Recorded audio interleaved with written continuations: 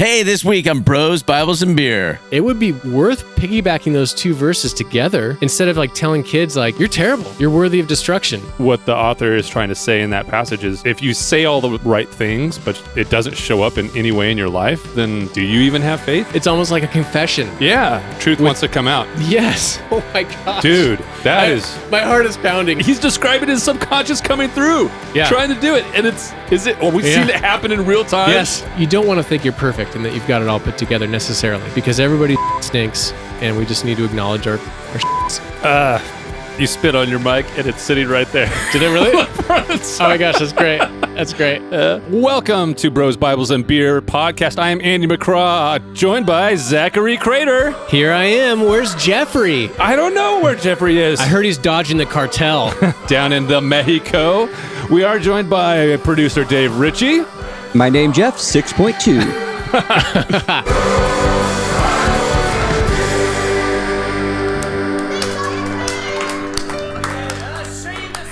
You said, my name Jeff, 6.2. That's what I heard. Yes. What does that mean? It's my height. Oh, 6. Oh, okay. Well, 0.2 is not. Well, you know. We're not on the metric system, Dave. And as a contractor, you should know better. 6 feet, 20% towards 7. Oh, guys. Metric jokes. Am I right? Yeah, Jeff is dodging the cartel is what I heard. Somewhere in Mexico. Yeah, down in Cabo. My daughter is down there as well, enjoying the stuff down there. I don't know what to say. You know, hopefully leaving room for the Holy Spirit with their boyfriend. Yeah, let's hope so. I think she is of legal age now, though. She may have had a pina colada that she told us about. Ooh. I know. Nice. It's fancy. It's tasting the devil's fruits. Yeah, 18's legal down there. Yeah. Well, okay. So 18's legal over. Oh, To drink. To drink, Zach. to drink. Okay. Hey, so we've gotten some really great feedback and responses from the last episode. By the way, listener, if you're just tuning in right now, please like and subscribe. All those things. Those are great for us, but honestly, just let one other person know. If this is a podcast that you enjoy, tell one other person. Send them a link. Press that little share button. It's helpful for the podcast. Helps us grow. Yep. Okay. What do we want to get into today? Well, we do have a reel that blew up for us. Oh, yeah. For us, like from our perspective. Yeah. Our humble following of 16 or 1700 at this point, but growing every day because of this reel. We'll get to that in a few minutes. Okay. It's involving a former guest who used some language that not everybody appreciates when she was talking about a worship song that she really doesn't like. Oh, yeah. Okay. And so but we didn't, when we did that episode, we didn't break, it was at the end of the episode. We didn't break it down at all. There was no context behind the way she feels. It was just like drop a bomb and then walk away. Yeah, So we'll give that a little attention and then maybe some other things. But first, we're coming off the Robert Morris of Gateway Church scandal episode, which there's already developments that we're not necessarily going to touch on here, but there's a couple of shorts I found on YouTube that add a little color to this. So without further ado, Producer Dave, will you pull up the old picture-in-picture for us, senor? Thank you. I wish there was a better way to show shorts. I don't know when this was, but it was a few years ago. Okay. This is not totally recent. I was verbally abused. I was physically abused. And this other was not by my mother. I just want to make that clear, but I was abused as a child. So I know what it is to be abused. I was verbally abused. So hurt people. Wait, did he just say he was only verbally abused? And physically abused. And physically. And I don't know if that physically was just like beat him up stuff. Just beat him up stuff. That's terrible. But you guys know the thing. Or if it was sexual in nature. I just found this. I didn't research it, but it doesn't get him off the hook. No, it doesn't. For what took place. It doesn't, but we I think you had said in the last episode that the chances are that this came out of the blue with nothing preceding it, especially because he was younger. It occurred when he was like in his 20s. 25, 24. Yeah, like early mid-20s is super unlikely. So maybe he's kind of alluding to it in this clip there, that there's something going on that had caused him to start. Yeah. My point was, people don't just sort of stumble into grooming a girl or a boy, whatever. Yeah.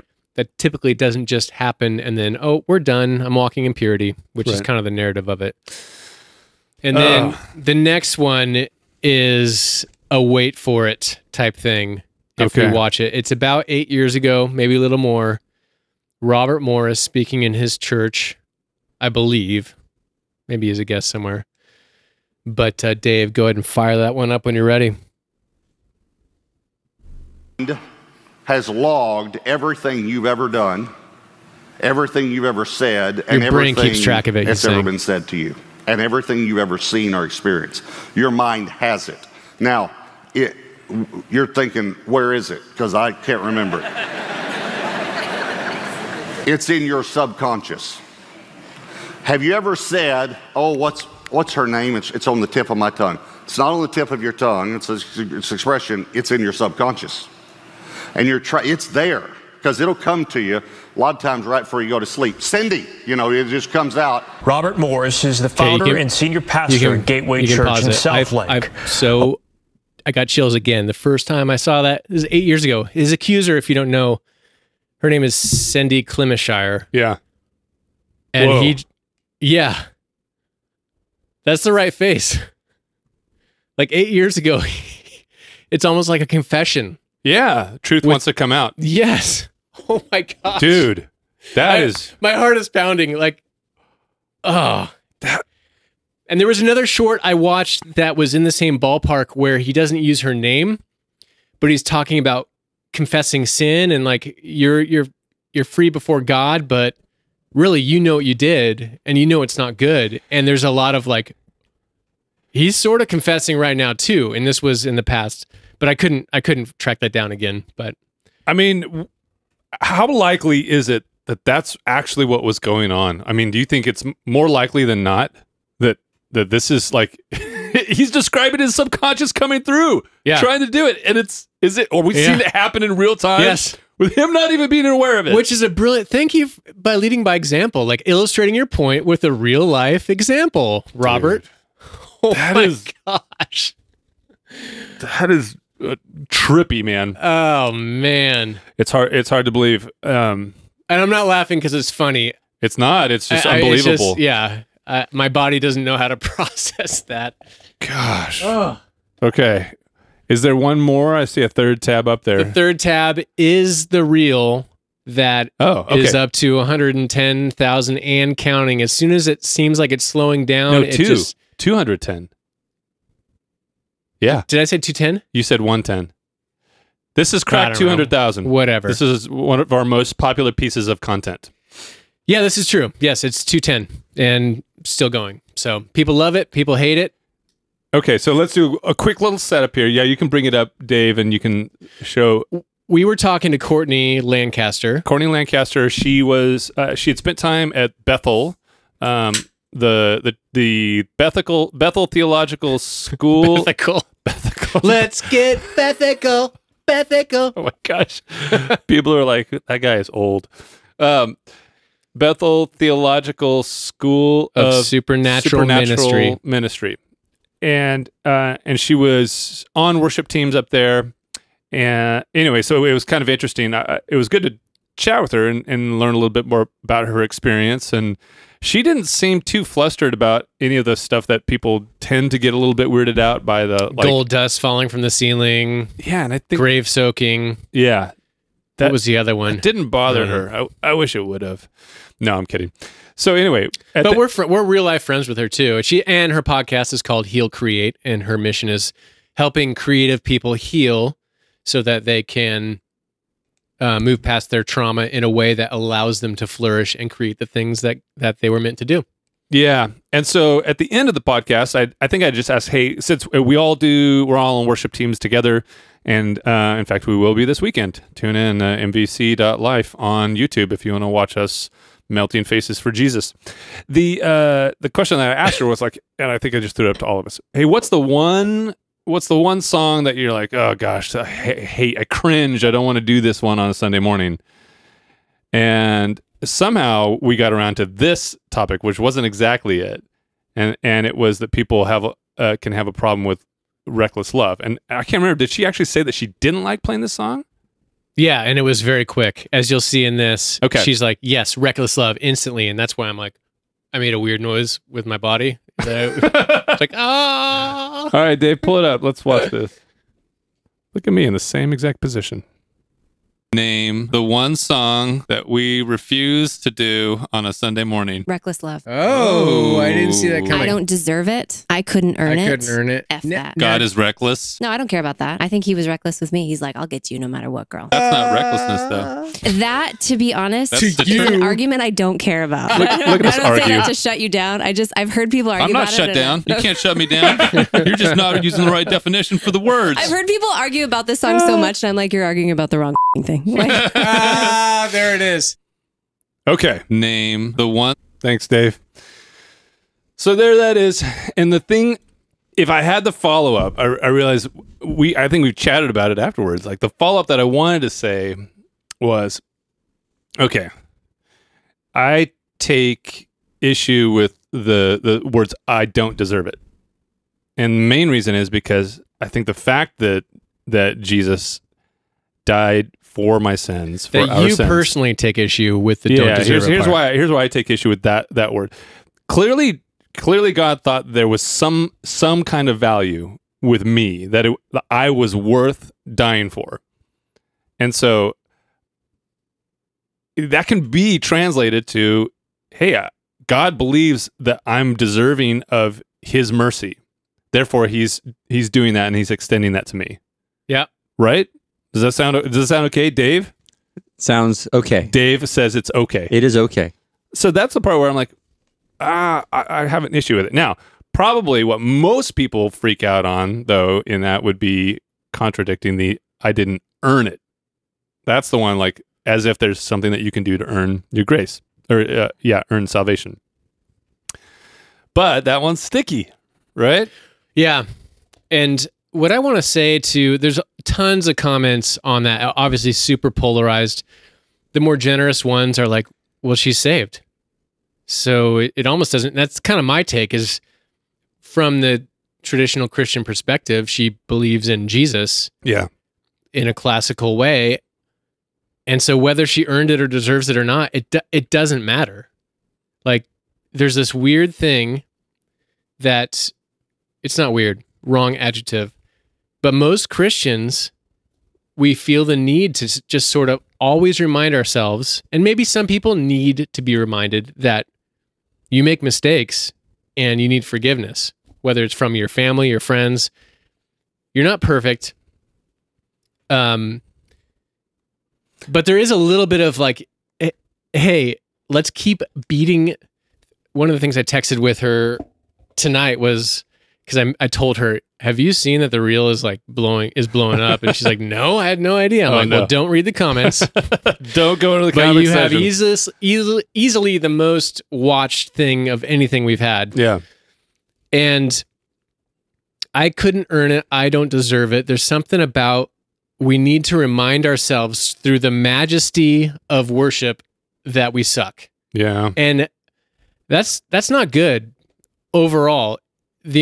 I think it's better to get to a place where you just know how much you're loved. You know you make mistakes, but you know you're loved and you're forgiven. And resting in that will allow you to flourish as a human in a way that constantly telling yourself you're a piece of shit, but you're forgiven. Good news. That's not a healthy way to operate. Although I make caveats for, I know some people, you don't want to think you're perfect and that you've got it all put together necessarily, because everybody's shit stinks and we just need to acknowledge our shits.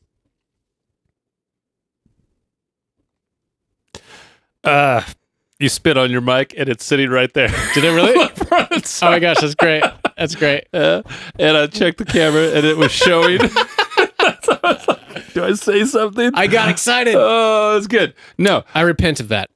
I don't don't fully disagree with anything that you said, other than it's good. I think it's actually good for all of us to recognize at some point in time that we do have the need for salvation. And it's good for all of us to remember that we're not perfect. Should you live in guilt and shame your whole life? No, I'm not advocating for that. But perspective is there's a healthy way to acknowledge your shortcomings. Perspective is super helpful. That's good, because otherwise, then you don't need God. What do I need God for? I'm fine. It's not important. I wonder if the way that lyric is delivered, I didn't earn it, I don't deserve it, because it's back to back so quickly. Do you think that people conflate those things, or just they like club them all together and don't realize that they're very different concepts? Yeah, possibly. Because we talked about the like don't deserve it part, but the I didn't earn it piece. I keep going back to thinking like, yeah, but what about the faith without works is dead portion of James? I think that's in James where he's talking about that, and it's that it's not necessarily earning it, but it is. It's not validating. I don't know what the word is that I want to use to describe that, but at some level, what the author is trying to say in that passage is, hey, if you say all the right things, but it doesn't show up in any way in your life, then do you even have faith? Yeah. So could that be construed as like earning it? I'm really stretching it on this one. It's not. Maybe, but maybe is your soft no. I like giving the softest of no's. Maybe. So tender. Right, Dave? Maybe. So tender.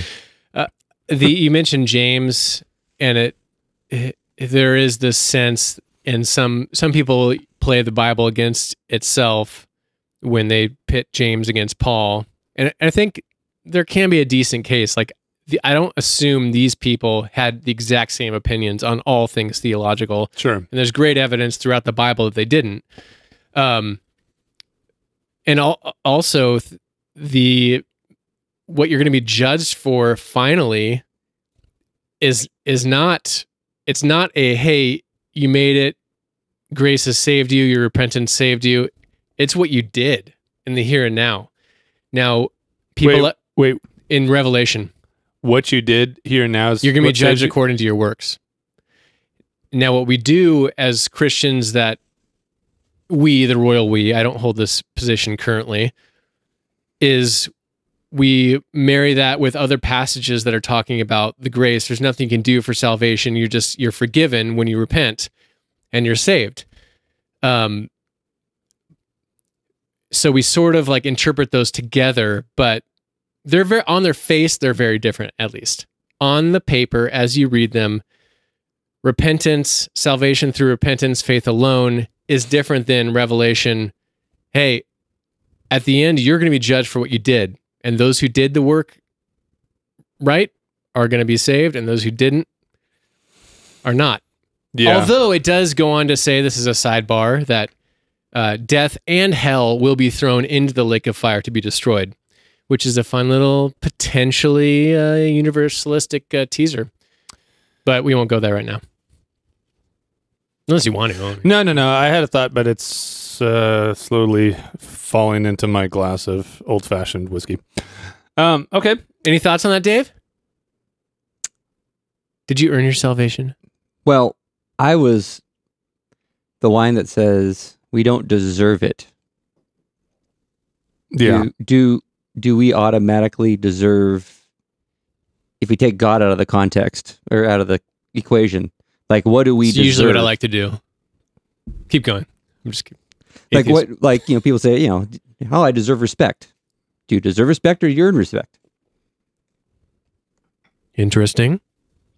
So does that apply to the lyric and we don't deserve it? Or because God loves us and he's a loving God, do we automatically deserve it?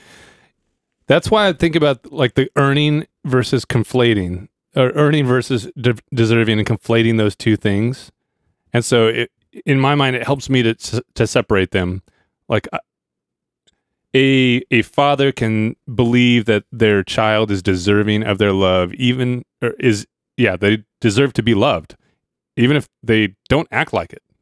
You know, Yep. even if they're not doing the things that they want to. I mean, like the prodigal son story also comes to mind. Like your kids. Yeah, like my kids, but like, yeah, prodigal son goes does all the wrong things. You know, double deuces to the dad, and so clearly, like by the definition, didn't earn anything. Seems like he didn't deserve it, but if he comes back and the father finds deep value in him still, and deep value in him coming back and embracing him then that way, does that not imply that he thinks he's deserving of that? Why would the father throw his love away on something that just isn't worth it? Not only that, but it's almost beside the point whether he deserves it. He doesn't deserve it by worldly standards, but the father is like, hey, you're mine. That's the thing. There's no indication that the father is waiting for him to come back and show proper repentance before he's loved and accepted back. The father's disposition toward the son is always, I just hope he comes back. There's nothing like, well, let's make sure you properly repent. It's just like he runs out to meet him before the guy even says anything. I'm trying to draw the connection between the idea of deserving and the attribution of value in the person. And so because I think you're valuable, and then that alone, it implies that I think that you deserve this, my love. Yeah. I think I do deserve your love. You do. Okay. But it's different than what you're thinking. But honestly, I know we're different than God the Father. Yeah. I use the parent analogy a lot in comparison. Yeah. Because I really do think, like, in our best moments, I've said it before, and I think it's worth repeating, you're forgiving your kid whether they ask for it or not. Yeah. Now, there might be consequences and whatnot, and they might need to learn in a certain way. Yeah. But there's nothing about you that's like, cast them out into the outer darkness, whatever that looks like in this world, until they repent properly. Because you love your kid and you want them to flourish. Sure. And is God better than that? I like to think so. And if God is not better than that, and there is, because you do get in the Bible, you can find examples where it looks like God is different than that and God is harsher than that. But you also find beautiful portraits, i.e. the prodigal son, other things, where it just does, it bumps it up a notch to where I am very hopeful in the goodness of God in a way that I could never match. Yeah. And what's interesting about that too is that I love that parable because it allows like that. Maybe that is a good definition or a good working definition. Or old Pastor Todd, remember when he described how God's wrath is God giving you over to the consequences of your actions, allowing them. And in some way, you kind of see that demonstrated there. It's never really, it's not talked about directly, but you could see that, hey, the son wants all this stuff. Okay, I'm going to let you go do it. You're going to experience this stuff now. I'm giving you over to that. And he goes and he does it, and it's terrible, and he hates it. And then there is repentance. He does come back, and it's like, hey, I screwed up. I screwed up big time. I don't deserve to be here. Yeah. That's an interesting angle to look at it. The son basically is like, well, I wish you were dead because I kind of want what's coming to me when you are dead. Yeah. And the father's not like, let me tell you why this is a bad idea. No. And how this might backfire on you. The father's like, this is what you want. Okay. Go for it. Yeah. Yeah. That's wild. And if you look at how do people learn, they learn through resistance and they learn through experience very often. Rare is it, anybody with kids knows this, especially through teenage years. You can give them the cheat code. I can tell you the mistakes I made at your age, and I can help you avoid them. Sometimes that works, but it's rare. Right? Yeah, occasionally it can. But for the most part, it's you telling them plus them experiencing the pain of their mistakes and then growing from it. Yeah. You need gravity, people. And that's gravity. You go to space and everything's easy. You're weightless. That's what I say every time I go to space. You start to die. This shit's easy. Look at this. Well, after an edible or two, I feel like I'm in space sometimes. You have a tablet. Can you look up John 3:16 yes. and 3:17? Yes. So, for God so loved the world, or maybe I'm thinking of Romans 3:23 and 24. Romans 3:23 is one we often teach our kids to remind them how shitty they are. But we often miss Romans 3:24. So do 3:16 and 3:17. That came to mind first. You want to do that first. one first, or which one do you want to do first? Whichever one's closer to your fingertips. Oh, I had Romans dialed in. Do it. Hold on. Now I deleted it. Great podcasting. That's what this is. And I do remember, extra word, I remember at this very house, I think your youngest kid got back from VBS and told you, oh, we memorized a verse. And you're like, what's the verse? And it was the Romans passage. Yeah. Which is? Oh, for all have sinned and fallen short of the glory of God. And then it ends right there. Would you read the next verse? Yes. If it lets me.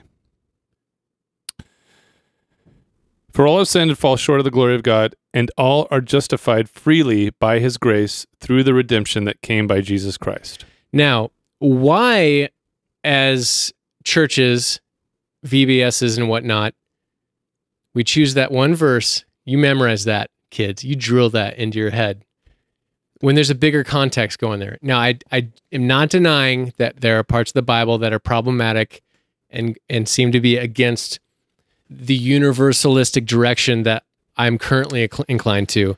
But it would be worth piggybacking those two verses together. Yeah. Instead of like telling kids like, you're terrible. You're worthy of destruction.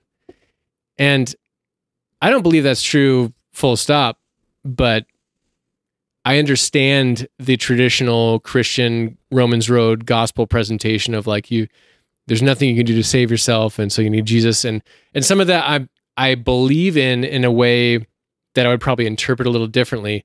But it is notable that we push that as Christians, and this is related to the worship song. Yeah. You don't deserve it. You don't earn it. Let's make sure we remind ourselves about that daily. Yeah. And I don't think it's healthy. There's probably healthier ways to do it, but ultimately my kids knowing I love them no matter what and I'm going to help them work through their mistakes is better than if you fuck up, then you might be out. Yeah. To be fair though, other people's little kids are the worst. They should be told that. I agree, especially like 3-year-olds. Yeah. Yeah. The 3-year-old boys, all they want to do is punch you in the crotch. That's all that they want to do. And then they discover their wiener and they just like punch themselves in the crotch. All right. John 3:16 and 17, or did we just do that and see? Did we do what you wanted to do? Just do that and see what comes of it. All right. Let's do that. John 3:16 through 17. This is why tablets haven't really taken off, because they're not easy to type on. Especially when you're old and you have fat thumbs. Yep, old and fat. That's me and my thumbs. All right. For God so loved the world that he gave his one and only Son, that whoever believes in him shall not perish, but have eternal life. For God did not send his Son into the world to condemn the world, but to save the world through him. I think we just talked about this in church a couple weeks ago as well, and did the old, hey, do you know what 17 says? Yeah, and so there's a reason I brought it up. Good. I'm glad I was vindicated by your reading of the verse I suggested. I think it's that. But very often we're sort of taught the chapter and verse things ruins it. There were no chapters and verses in the original text. It was just sort of, that's not how it existed. So we added them and they can be helpful. However, it sort of taught us that each verse is equally applicable all the time because you memorize single verses. And that does a disservice to the bigger context that's often going on. You know what? I'm going to start going up to people at live sporting events who are holding those signs up, and I'm just going to bring with me and 17. And 17. I'm just going to throw it up there too and be like, John 3:16 and 17. But even 3:16 is this beautiful picture of for God so loved the world, which is a counter or maybe a counterbalance to the idea that you don't earn it, you don't deserve it. maybe that's beside the point because God loves you enough to X out that earning and deserving. As a thought experiment, can you come up with something in your life that you love that you think has no value, is just not valuable at all? There's no worth in it, there's no value in it. Ooh. Probably not. So we were just talking about video games a little bit. Yeah. Because apparently one of Andy's daughters. Oh, yeah. Can I mention this? Yeah, no, it's fine. Yeah, my youngest daughter, she used to be my gamer kid, and we would like play games all together. And I mentioned to her yesterday, I was like, "Hey, I was thinking about moving the PlayStation from downstairs, the like community area, to upstairs in the studio." And she's like, "Yeah, okay." Didn't flinch. Oh, that hurts. And I was like, "Oh, that means that era is done. We're not playing vids anymore." Until I get her to come up here and play vids with me. Which she will. Maybe. I mean, when the kids get together, they play Jackbox and stuff like that. Yeah. That's a little bit different. But it got me mentioning, like, I'll probably be playing video games until I die. Yeah. Now, if all I did was play video games, it's not worthwhile. It'd be a waste of time. But video games as an outlet to decompress, entertainment, sure, in healthy amounts, and by healthy I mean not as much as I play them sometimes, but oftentimes I realize, and Lisa does too, when Zach's in front of, and I just did third person, awesome. When Zach's in front of the video game for a significant portion, it's like maybe Zach is processing something or dealing with something, and so she gives that to me in a way that's like, he needs this for now. And my wife's a powerhouse. She would speak up if it's like, okay, knock that shit off. It's time to get back to reality. But oftentimes she knows the difference between like, okay, he needs this for now. He needs this outlet. And so even that, as seemingly trivial and, oh, it's just entertainment, you're wasting your time. No, there's still goodness to that. So video games came to mind first when you asked the question. Yeah, because it seems trivial. It seems like, but it's not trivial, and there's value to it. Yeah, it's worthy. Or watching a TV show that's not Christian.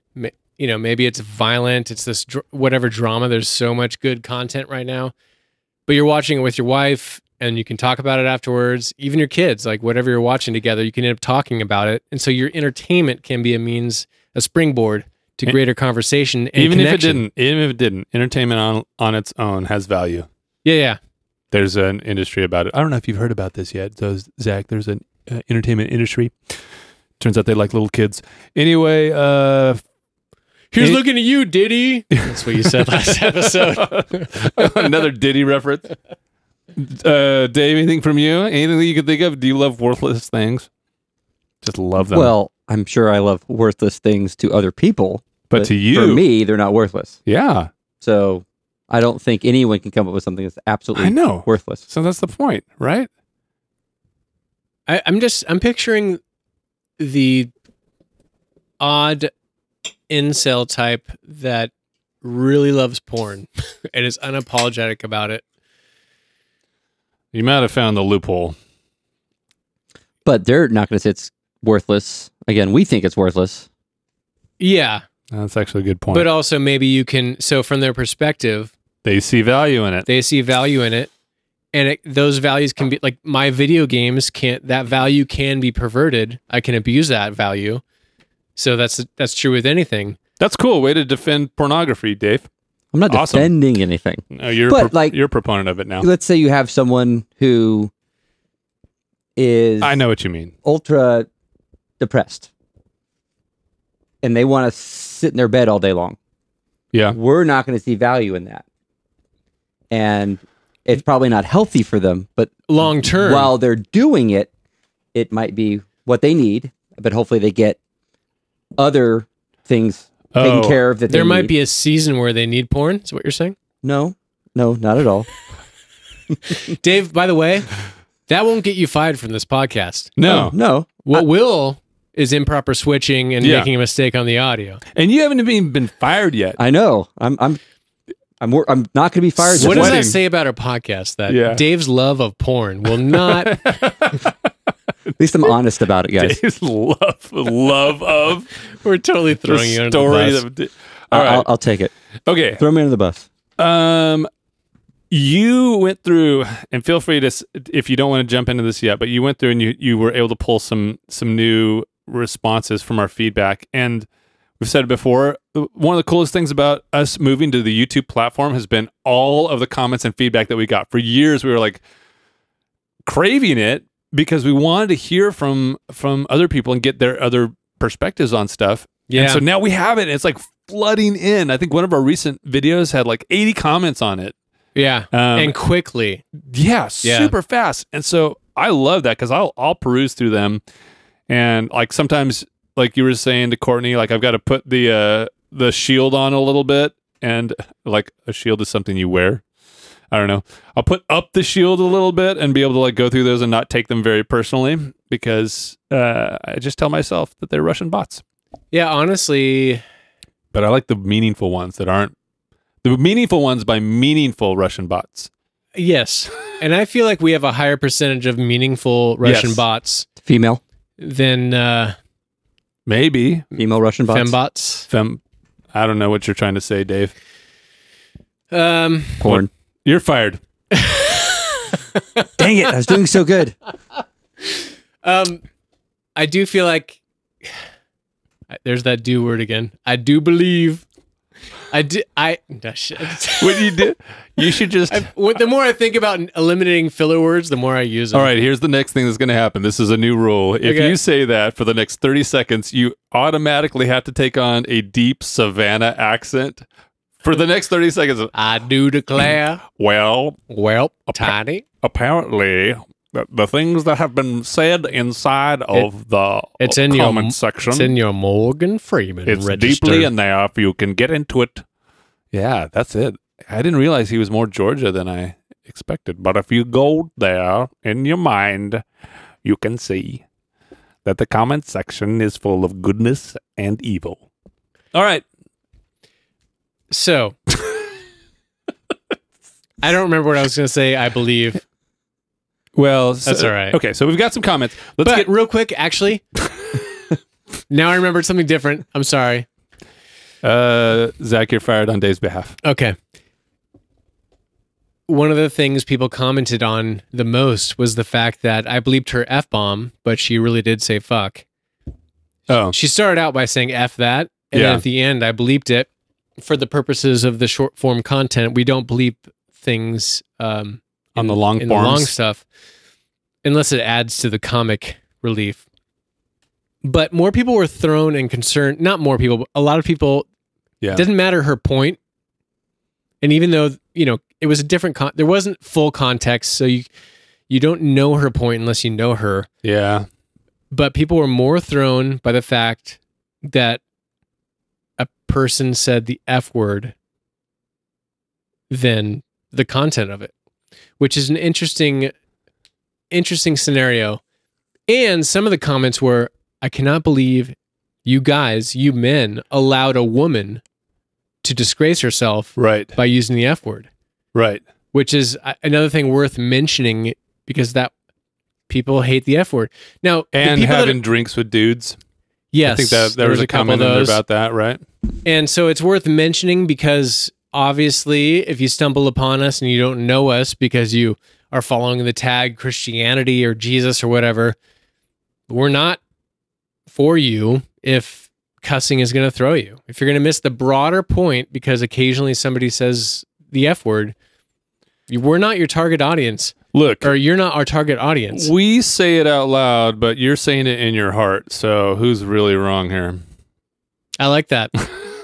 And even if you don't say the F word in your heart, it's often a version of that where it's like, oh gosh, dang it, where you're angry and you vent a little bit and you don't, whether you say it out loud or not. Sure. The way the words are oriented and the current culturally deemed offensive words will change over time, and it does change over time. So Sermon on the Mount, how many murderers are within our comment section here? Because that's the the parallel. That's how Jesus describes it. You know, if you hate somebody, if you have hate in your heart for somebody else, then it's the same as murder. And I like that because I think a lot of people would say, I just really don't like it. I'm not using the word hate to describe it. Like, that's not the point. Jesus is, I think, using some hyperbole to be like, check yourself. Yeah. There's a lot of hyperbole in the Sermon on the Mount in general. And I agree with that. And I don't think disagreement and hate are the same thing. So there are oftentimes, and I love those. Yeah, correct. The comment section that comes through when we get disagreements from you guys that challenge us, and that's fine. I love that. That's oftentimes more interesting. That's the point of the podcast, is to have good dialogue, and sometimes we agree, but if we disagree, we're going to do it. It's not an echo chamber. Yeah, it is not an echo chamber. An echo chamber. Thank you. Okay, can I read a couple of these, or do you want to hit up mention some of the new subs? Let's hit those subs. Okay, new subscribers. All right, new subscribers, thank you for subscribing. This week, we'll name a few of them. Rosa Rodriguez. Go ahead and articulate this very well. This isn't real. Actual, real subscriber. Oh my gosh. Pootie Tang 69. Pootie Tang 69, thank you for subscribing. Caden Crockwright. I had to be careful saying that one too. Dean C. Liddell and Antonio Gabriel. Hey, everyone, thank you for subscribing. It means a lot to us, seriously. And when you add to the comment section, it means a lot as well. So really appreciate you jumping on the Bros, Bibles, and Beer bandwagon.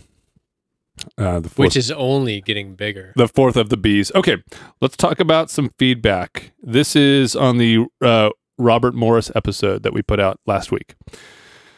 So, if you're a podcaster, it's episode 240. Thank you. At Roland Tonini 6407, one day you will also stand before the judgment seat of Christ. Oh. And you will also have to answer for these incorrect answers that you spread here in this media.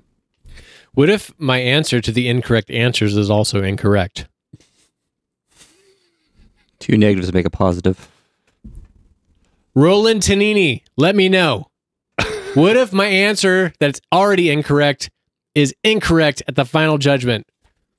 I do wish Roland would have told us which of the answers were incorrect. I think this person might just be a fan of big churches or something. Okay. Have you guys given any thought to the final judgment? Does that affect your life in any way, Dave? Like right Andy? now?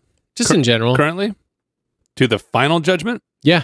So, one day you're going to have to give an answer. By the way, I mentioned it before, and it's for your works. I think what you do. So then I'm in trouble. If that's true, I'm in trouble. All right, go ahead. What you do on Earth matters. 100%. Because the Earth matters, and I think God cares about the Earth, and He cares about what happens here on Earth. He also cares about eternity. I still remember being in like junior high at a summer camp, and the speaker got up and he gave his talk, and at the end he was just describing the concept of salvation and kind of the idea that it would be Judgment Day and someone would be laying out and showing you all the things that you did wrong throughout your whole life, all the sins that you committed. And he said, at the end of that thing, of that list, he goes, I just want to like look at that person and go, yeah, but I'm with him, like pointing to Jesus. And he said, if and when that day happens, like that's what's needed. I'm with Jesus. That's the part that matters. And yes, live your life like you believe that when you're here on Earth. That's the quickest way that's my earliest that I can think about when I've like tried to deconstruct, or not deconstruct, but like imagine or dive into judgment theology. Are you afraid of using that word, deconstruct? It is a little played out. Maybe. Yeah. No, I don't know if I was deconstructing it. I just might have misused that word. Cool. Well, are you going to answer your own question? What's my question? Do you ever think about judgment? No. I'm judging you right now. No, mostly because currently I don't take those things literally. I take most of these Bible passages as wisdom literature. And so even though Revelation is apocalyptic and that's a certain genre and they use lots of terms and wild imagery to bring points home. Yeah. And I grew up in an environment that overemphasized the literalness of those scenarios. So the idea of basically waking up, like, let's say there is this final thing, the afterlife, there's heaven, there's hell, whatever. There's something after this mortal coil. I hate that phrase. I'm sorry. Ugh. Sounds gross. I used to listen to Carcass a lot. This really thrashy death metal band. And they had a song called This Mortal Coil, and I think that came to mind. Regardless, This Mortal Coil. I wonder what the etymology was that, man. Dave, do you know? I do not know. Okay. Can you look that up? Why are you here? Yeah. A good producer would have already looked that up and been like, here's why. Well, give me a computer. A third computer. I don't know how to use it. It's an Apple. Okay. Let's get to another. Read us the next one. Yes. Jennifer, keep on fighting, 7561. Hey, I just found your channel. Nice. Nice. Yesterday, our Sunday school teacher played one of his videos. One of Robert Morris's videos is what she's talking about. Wait, hold on real quick. Yeah. Is she in Sunday school? That's what I didn't read it that way when I first read the comment, but as I read it, I'm like, is this a child? If so, tell your parents to not let you watch this show. Or just make sure they know what's going on and don't drink if you're under 21, and if you're over 21, drink responsibly.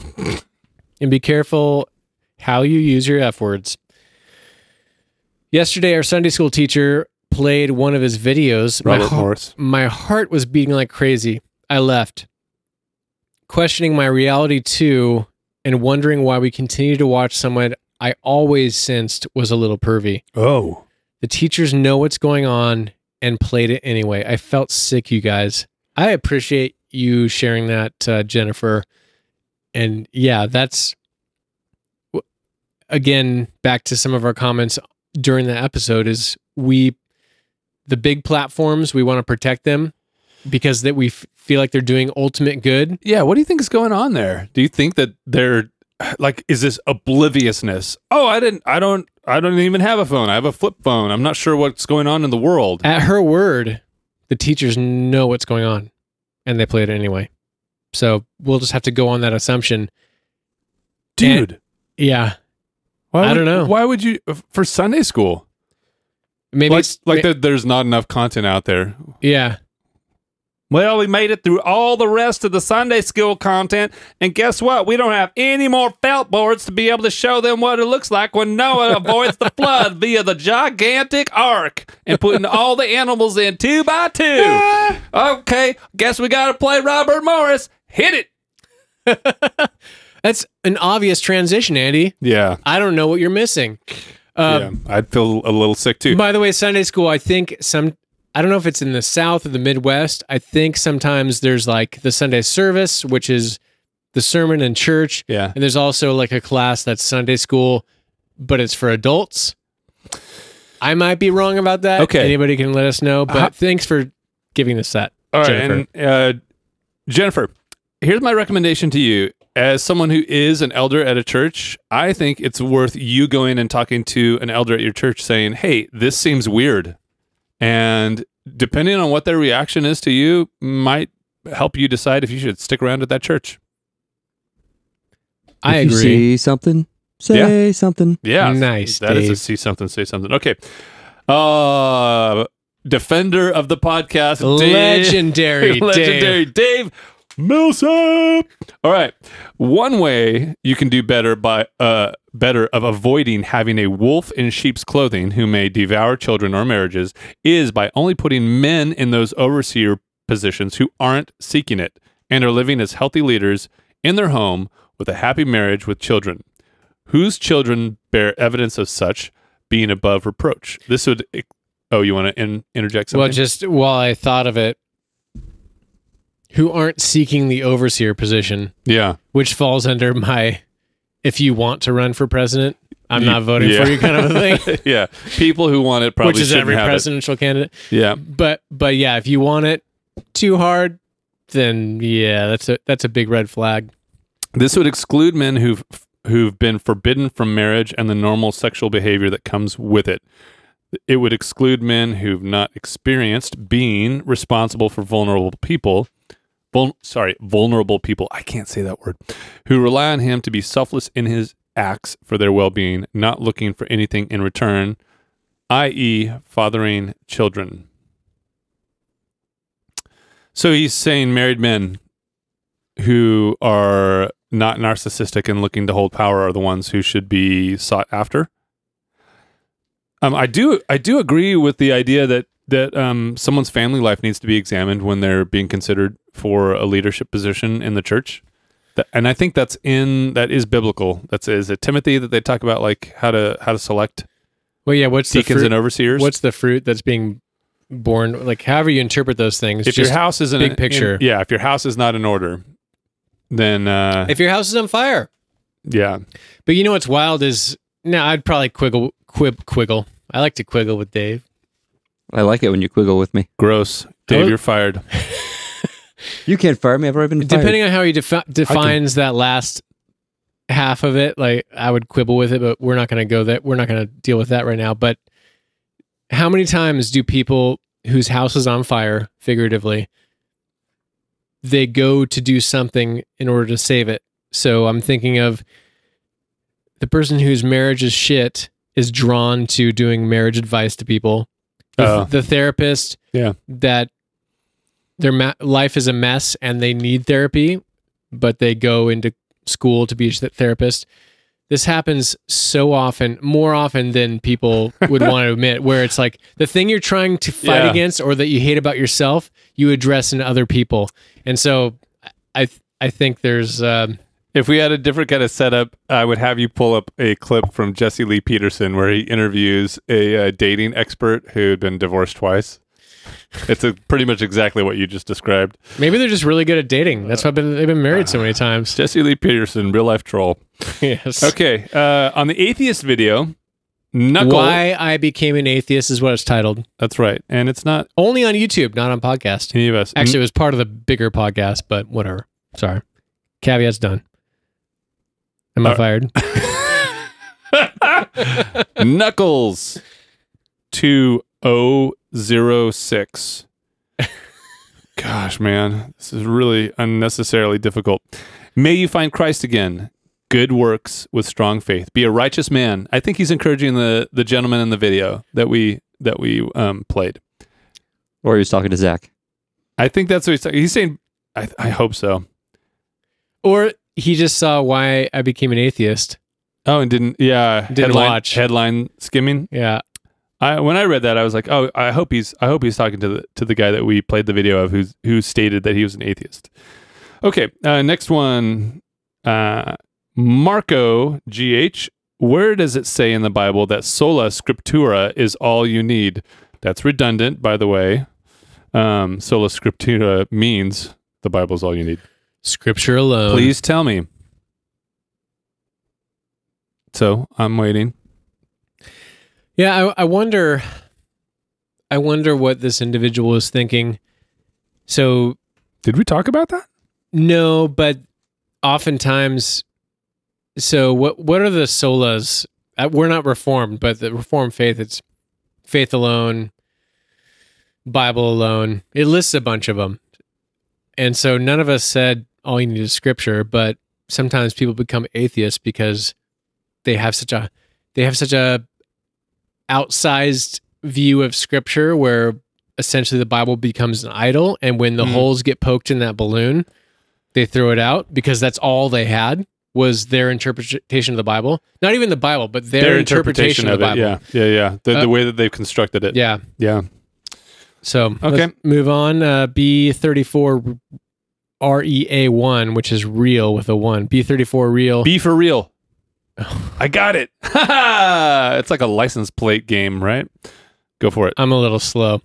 As an agnostic coming from a Muslim background, this was very refreshing to share. I feel like Christianity and Islam have very common similarities that both religions have that we don't really discuss. Thanks for posting this. Dude, there's a lot in this one.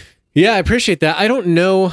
I know there are some beautiful things about what the average Muslim believes. And kind of like the Bible, the Quran, there's going to be stuff in there that it's easy to pick apart.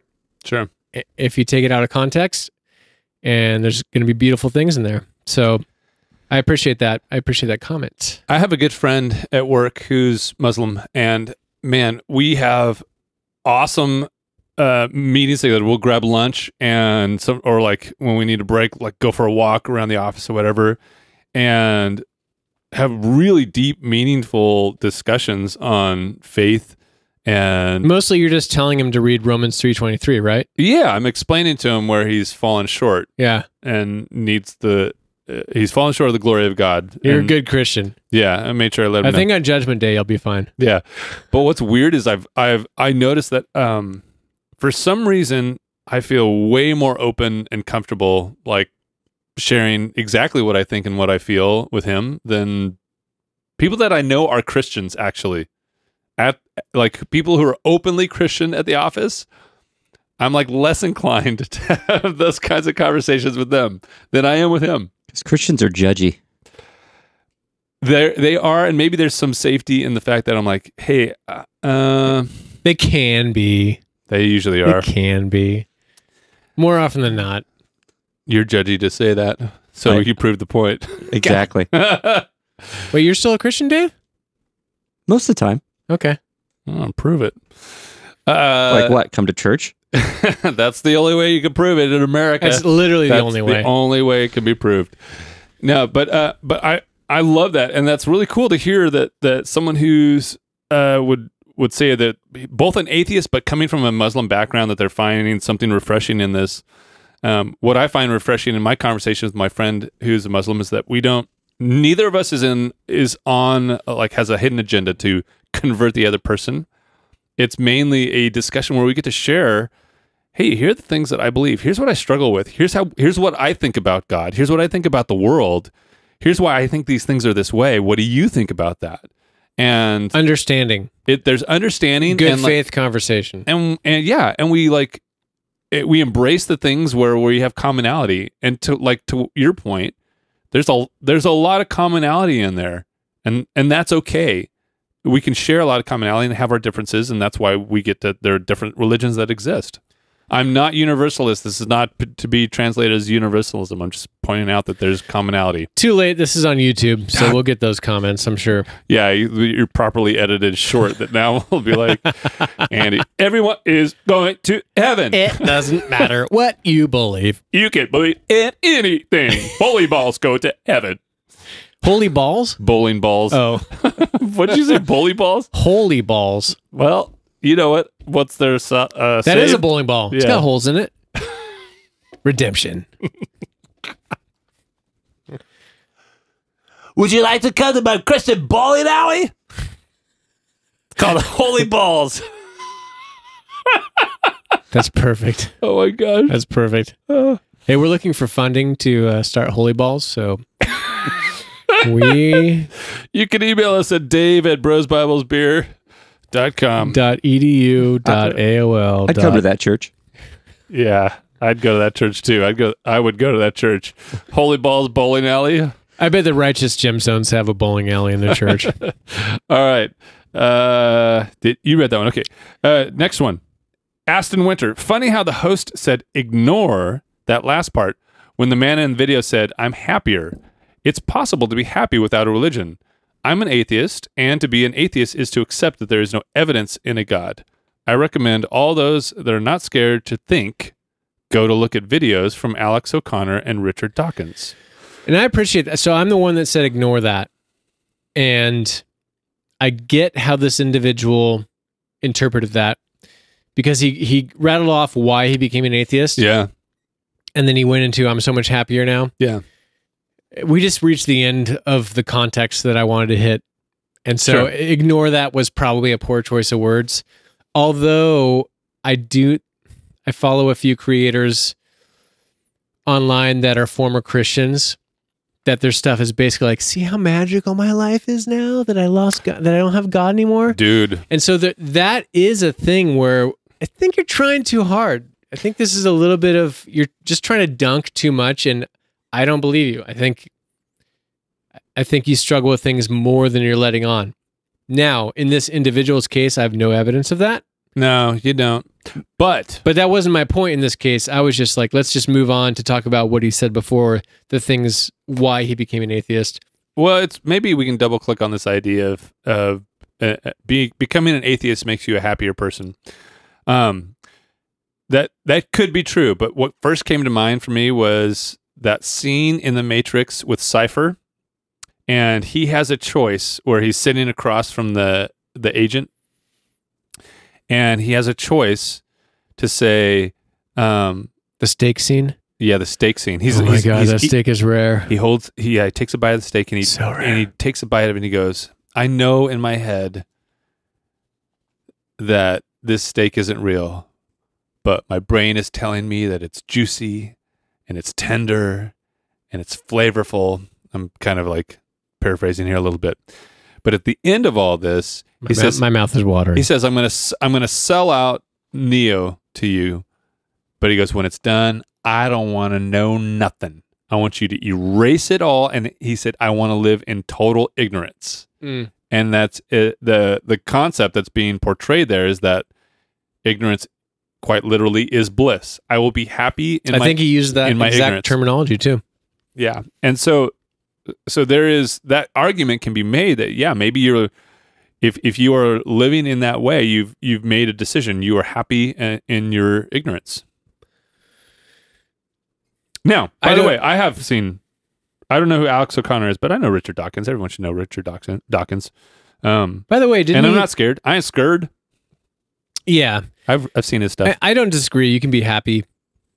If you're in an oppressive religious environment where if you've experienced abuse, or in this gentleman's situation, people didn't have answers to questions and didn't seem wanting to answer those questions for him.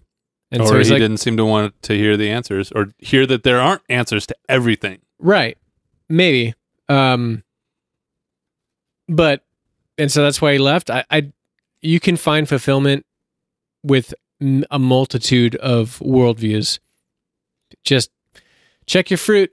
What fruit is falling off that tree of whatever ideology you're following? If it's love, forgiveness, agape love, if that is sort of the landing place, I don't care what the label you give it. I think it's of God. And maybe that's a controversial statement, but that's where I'm at currently. All right, read the next one. Actually, should we pick maybe one or two more and then we can land this plane? What do you think?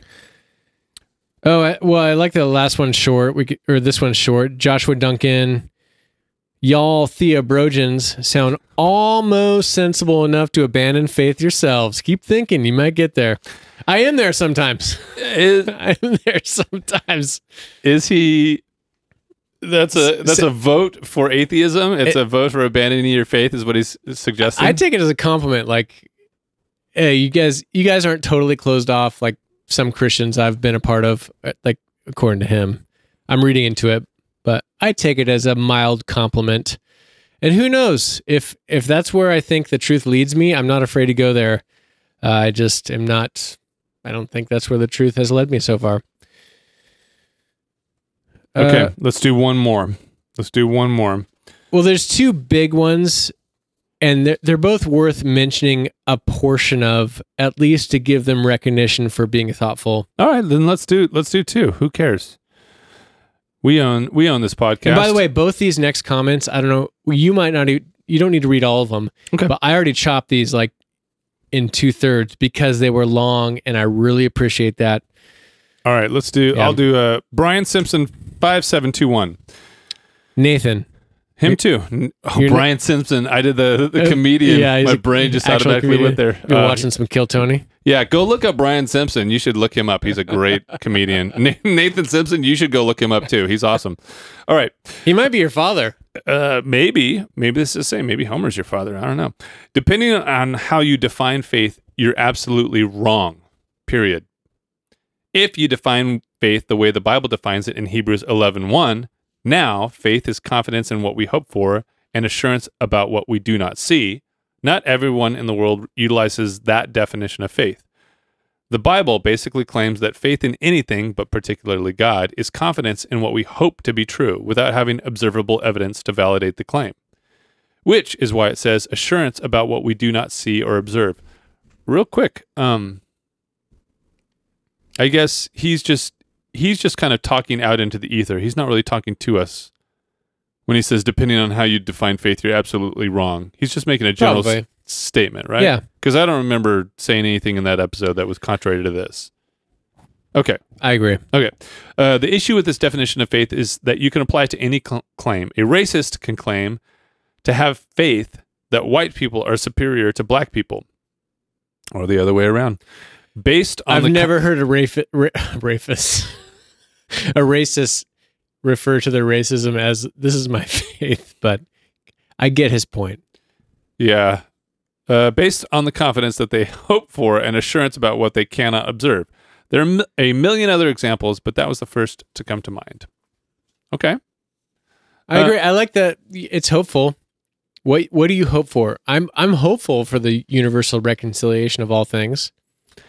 And I think we agreed in that episode that there was the idea that like faith, it does require that the thing isn't just sitting directly in front of you, right? It's not an observation of the world around you.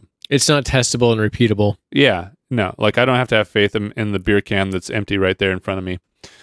It's there. There's no hope that it will be there. I can see it, but it might not be empty. I mean, there's like molecules that contain more space than not that are like inside there bouncing around. I can have faith that there's more beer downstairs. And that's based in hope, because I'm not really sure if there is. Well, then you should pay attention to your house, Andy. Because I know there's more beer downstairs. Thank you. And that's why I need the faith of other believers to help me get through. I am more confident in the fact that there's beer downstairs than I am in the second coming of Christ. I said it here first. All right, read the last one, and then we'll close it out. A Dan's life. I also asked questions that either went unanswered or the answers that were given were not satisfactory to me. Do you think that's a day in the life? Yeah, probably is. Sorry. You know what's great about this is my literalism is coming through. I'm like, well, that's our name. That's what they're putting. And Andy is my interpreter. And he's like, he's the YouTube. Well, it figures you work for Google. You're like, this is how it works. Yeah, that's how the interview process worked as well, too. They put a bunch of usernames in front of me, and they're like, what's this one say? And I'm like, oh, day in the life. What's this one say? Oh, I don't feel comfortable saying that one, but it's Pootie Tank 69, I think. We both went to that same interview, and I said a Dan's life, and they're like, you're not in, and you're like, oh, I think it might be a day in the life. You're like, we like your thinking. Mr. Creator, thank you for joining us today. We appreciate you taking the time to come down here. Please talk to Veronica on the way out. She will validate your parking. God bless Veronica. Okay, go ahead. I left the church. Another reason I left the church and looked elsewhere for moral guidance is because Christians would say one thing but do another, as well as use the Bible and God to justify lying, stealing, cheating, etc. As someone who cares deeply about ethics and morality, the church failed me. Once I left the church and read the Bible front to back, I realized there was so much of it that was not being talked about or would be interpreted in such a way that would defend things we would consider evil today. I agree with that. I have no issue with people who are religious and go to church, but I think Christians need to realize that they themselves are pushing people away from Christianity. And I think that's sometimes true, sometimes not. And so I think it's a good wake-up call. I love the people engaging with this stuff. Yeah. Because obviously we're Christians of different stripes. some very different. But hopefully what comes through is we want to call out abuses when they're happening. We're not going to defend Christianity or a place that preaches Christianity just because it does that.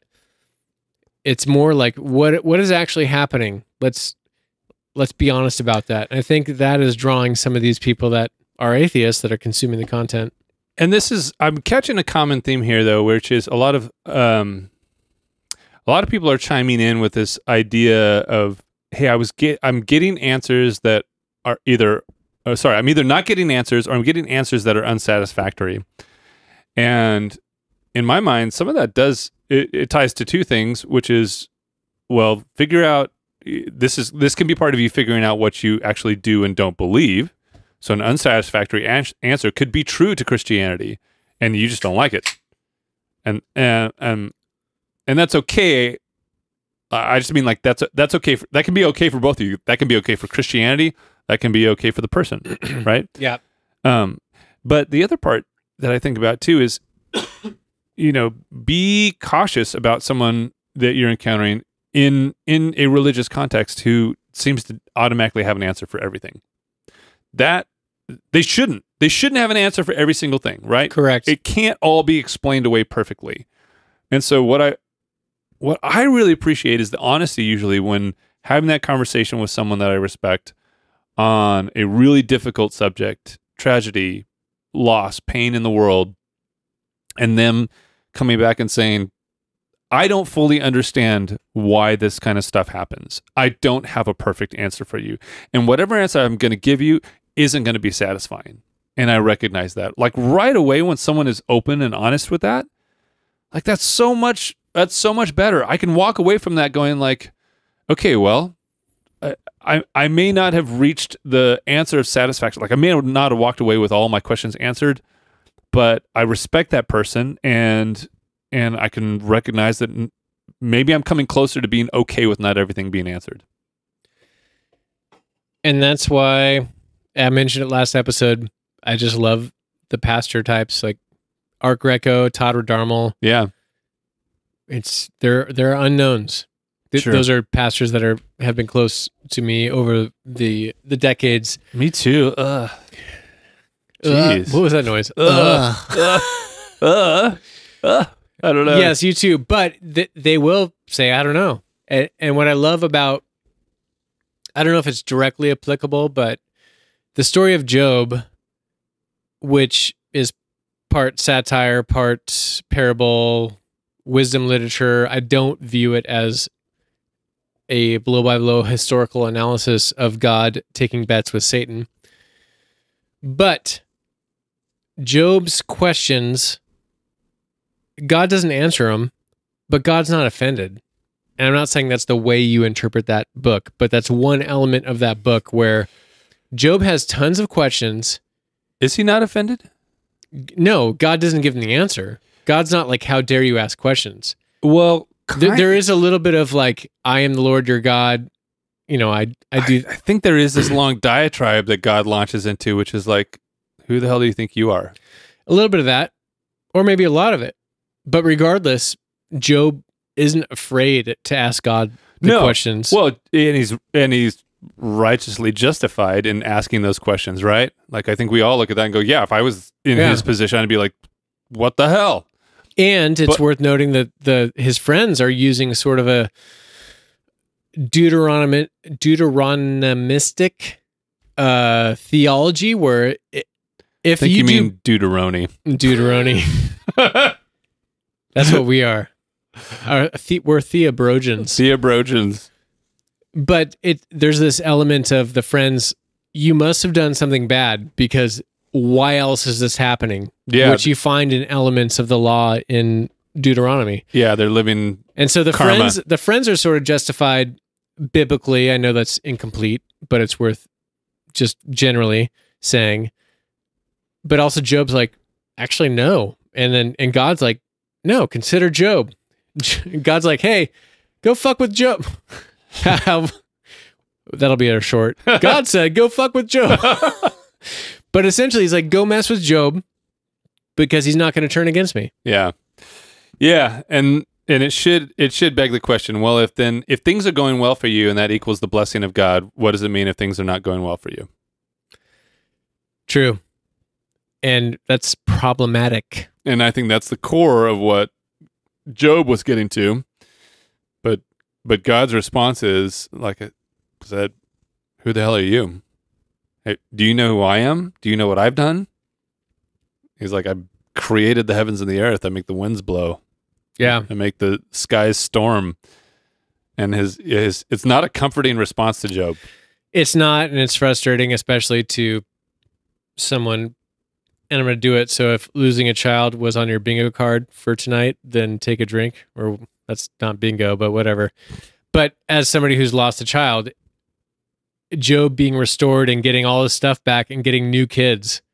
It's like, God, could you do me a favor and give me my old kids? Give me my original kids? Everyone should have a problem with that one. And hopefully, like to your point, maybe it's not intended to be like I don't think it's historical, literal. a historical documentary of what exactly happened. Especially the idea that you've got someone that's somehow transcribing a conversation between Job and God. And Satan and God. And Satan and God. The Satan. Technically, it's not Satan, the individual that we've come to know and love as a podcast. But back then, it was the accuser. Hey, you wearing red shoes. If you're interested in that conversation, you can was a joke. Email Zack at brosbiblesbeer.com. I don't know if that exists anymore because we used to have a website, brosbiblesbeer.com. But unimportant. So, yeah. Yeah. All right. Yeah, whatever. Jeff, we miss you this week, man. Yeah. Dave, you only were fired twice tonight, which is not bad. It's probably par for the course for you. I think I'll do better. Closing thoughts. Yeah. But just never stop loving porn and just like telling the world about how much porn is good. Dave. I'm going to be me. I love that he's not even fighting our jokes. Sin more. I'm submitting. More grace. I'm just submitting. More sin, more grace. Exactly. And I think that's exactly what Paul meant, is that the more porn you consume, the more you're forgiven, Dave. Well, I heard a wise man say, if you don't sin, you can't be forgiven. I don't think I agreed with that, but... I mean, the logic is sound. I feel like it's pretty sound. All right. Yeah. I'll subscribe then. I'll subscribe to the podcast. I think I'll do that, yes. All right. Finally. Do you have any closing buttons to put on as we've sort of thrown you under the bus? Yeah, producer Dave. If you can't figure out the porn stuff with a joke, then you shouldn't listen to our podcast. Yeah. So get the hell out. Or heck. I think...